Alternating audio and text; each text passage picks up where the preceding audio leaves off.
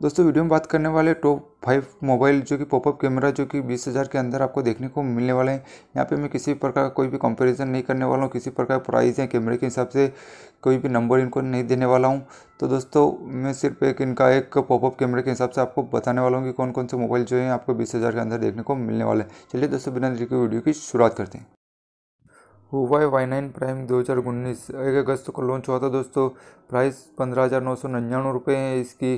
अगर स्क्रीन की बात करें तो 6.59 इंच की आपको स्क्रीन देखने को मिलने वाली है। बेजल्स काफ़ी छोटे हैं और काफ़ी अच्छी स्क्रीन आपको देखने को मिलने वाली है। ऊपर एक छोटा सा स्पीकर देखने को आपको मिलने वाला है और उसी के ऊपर एक लेफ्ट साइड में जो है आपका पॉपअप कैमरा आपको देखने को मिलने वाला है। राइट साइड की बात करें दोस्तों तो यहाँ पे आपको वॉल्यूम के बटन्स और आपके पावर के बटन दोनों ही यहीं आपको राइट साइड में देखने को मिल जाएंगे। लेफ्ट साइड की बात करें दोस्तों तो ये आपको क्लीन देखने को मिलने वाली है। किसी भी प्रकार का कोई भी बटन या कोई भी सिम ट्रे आपको नहीं मिलेगी। सिम ट्रे जो आपको वो ऊपर देखने को मिलेगी राइट साइड में कैमरे के, जिस लेफ्ट साइड में कैमरा और राइट साइड में आपको जो है सिम ट्रे देखने को मिलने वाली है। बैक की बात करें दोस्तों तो यहाँ पे आपको 3 सेटअप के कैमरे के साथ फिजिकल फिंगरप्रिंट के सेंसर के साथ बैक आपको देखने को मिलने वाला है और बैक 4000 mAh की बैटरी 16, 8 और 2 मेगापिक्सल का आपको 3 कैमरे देखने को मिलने वाले हैं। वहीं पे अगला फ़ोन जो है Xiaomi Redmi K20 है। 19,999 इसकी कीमत है। और स्क्रीन की बात करते हैं 6.39 इंच की आपको एक बड़ी स्क्रीन देखने को मिलने वाली है।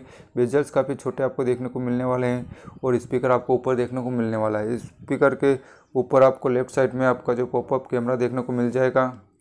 और राइट साइड की बात करते हैं यहाँ पे आपको वॉल्यूम बटन और आपका पावर बटन मिल जाएगा। रेड कलर का इसमें पावर बटन देखने को मिलने वाला है जो कि देखने में काफ़ी अच्छा लगता है। वहीं पर दोस्तों अगर लेफ्ट साइड की बात करें तो यहाँ पे आपको फिर से वही क्लीन लेफ्ट साइड आपको देखने को मिलने वाली है।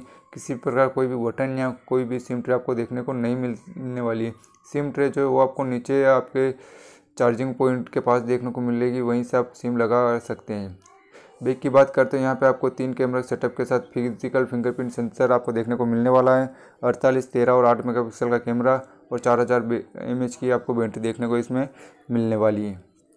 साथ ही दोस्तों अगला जो फ़ोन है वो है Realme X की तरफ से 16,999 इसकी प्राइस है।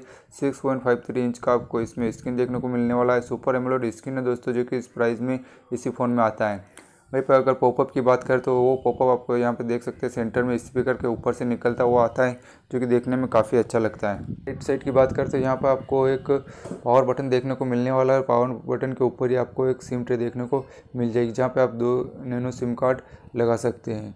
साथ ही दोस्तों अगर इसके बीच में जो सिल्वर कलर की फिनिशिंग दी गई है ये देखने में काफ़ी अच्छी और काफ़ी अट्रैक्टिव लगती है। अगर दोस्तों लेफ़्ट साइड की बात करते हैं यहाँ पे आपको वॉल्यूम के बटन मिल जाएंगे जिससे आप वॉल्यूम को कंट्रोल कर सकते हैं, तो ये काफ़ी अच्छी बात है। वहीं पर दोस्तों अगर बैक की बात करते हैं यहाँ पे आपको 2 कैमरों का सेटअप मिल जाएगा 48+5 का और 3765 mAh की बैटरी देखने को मिल जाएगी। आपको फिंगरप्रिंट सेंसर जो इन डिस्प्ले मिलता है इसलिए बैक में किसी प्रकार का कोई भी फिंगरप्रिंट सेंसर देखने को नहीं मिलेगा। और अगला फ़ोन जो है Oppo F11 Pro है जिसकी कीमत 16,990 रुपये है और 6.5 इंच की आपको स्क्रीन देखने को मिलने वाली है। अगर इसके जो बेजल्स की बात करते हैं वो थोड़े से बड़े देखने को मिलेंगे और स्पीकर भी काफ़ी बड़ा आपको देखने को मिलेगा और उसके ऊपर जो है आपको पॉपअप कैमरा देखने को मिलने वाला है। राइट साइड की बात करें दोस्तों तो यहाँ पे आपको पावर बटन देखने को मिलने वाला है। उसी के ऊपर एक सिम ट्रे देखने को मिलने वाली है जैसा कि Realme के फ़ोन में आपको देखने को मिली थी। यहाँ पे आप 2 सिम कार्ड लगा सकते हैं। लेफ्ट साइड की बात करें दोस्तों तो यहाँ पे Realme की फ़ोन की तरह ही आपको वॉल्यूम बटन दिए गए हैं और किसी भी प्रकार का कोई भी बटन आपको देखने को नहीं मिलेगा, ना ही सिम ट्रे देखने को मिलेगी। सिम ट्रे जो है आपको राइट साइड में देखने को मिल गई थी। वहीं पर दोस्तों अगर यहाँ पे अगर हम बैक की बात करें तो बैक में आपको 48+5 मेगापिक्सल का 2 कैमरे मिलने वाले हैं और 4000 mAh की बैटरी देखने को मिलने वाली है। मीडियाटेक हीलियो P70 का आपको इसमें प्रोसेसर देखने को मिल जाएगा और फिंगरप्रिंट सेंसर जो है पीछे आपको देखने को मिल जाएगा। वहीं पर Vivo V15 जो है अपना अगला फ़ोन है जो कि 19,990 रुपये की प्राइस में आपको देखने को मिलने वाला है। 6.53 इंच की आपको इसमें बड़ी डिस्प्ले देखने को मिलने वाली है। काफ़ी बेजल्स में पतले देखने को मिलने वाले हैं और राइट साइड में जो इसका पॉपअप कैमरा निकल के बाहर आता है वो आप देख सकते हैं। वहीं पर दोस्तों अगर राइट साइड की बात करते हैं यहाँ पे आपको वॉल्यूम बटन और पावर बटन दोनों ही देखने को मिल जाएंगे जो कि हर वीवो और अपने जो हैं वीवो के फ़ोन में आपको देखने को मिलते हैं। वहीं पर दोस्तों अगर लेफ्ट साइड की बात करते हैं, यहाँ पे आपको एक सिम ट्रे और साथ में ही एक जो है गूगल असिस्टेंट का बटन है वो देखने को मिलने वाला है। यहाँ पे आप 2 सिम कार्ड और एक मेमोरी कार्ड लगा सकते हैं, जो कि काफ़ी अच्छी बात है। वहीं पर दोस्तों अगर बैक की बात करें तो बैक में आपको 3 कैमरों का सेटअप देखने को मिलने वाला है, 12 मेगापिक्सल, 8 मेगापिक्सल और 5 मेगापिक्सल का। साथ ही फिजिकल फिंगरप्रिंट सेंसर आपको पीछे ही देखने को मिल जाएगा। और बैटरी की बात करते हैं, यहाँ पे आपको 4000 mAh की बैटरी देखने को मिलने वाली है। आई होप दोस्तों वीडियो आपको पसंद आई होगी। अगर वीडियो पसंद आए तो लाइक, शेयर एंड सब्सक्राइब करें।